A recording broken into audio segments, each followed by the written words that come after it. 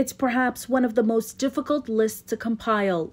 Women and girls in Ontario killed by men.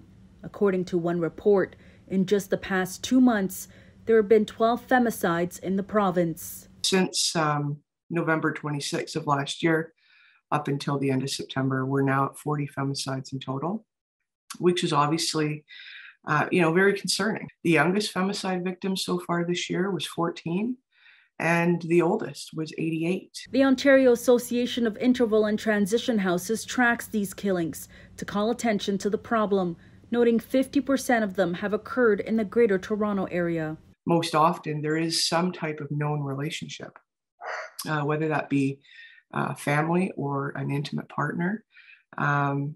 Sometimes it could be another type of known relationship, either a neighbor, sometimes a coworker. Using media reports, OAITH has been documenting femicide since 1995, but there are still unknown details about other homicides, potentially more victims of gender-based violence. There's another 10 that right now are unconfirmed, solely because we just there hasn't been enough information released. The organization states there are hundreds of thousands of survivors in the province who need safety and support. There's a real danger that this can lead to more lethal violence. These are preventable tragedies that are occurring.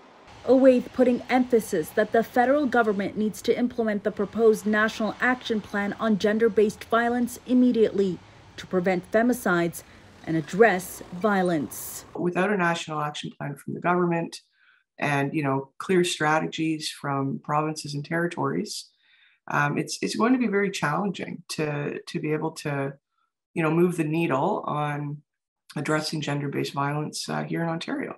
A spokesperson for Women and Gender Equality Canada would only say that work continues on the National Action Plan, with Ottawa committing $539 million over 5 years to this strategy.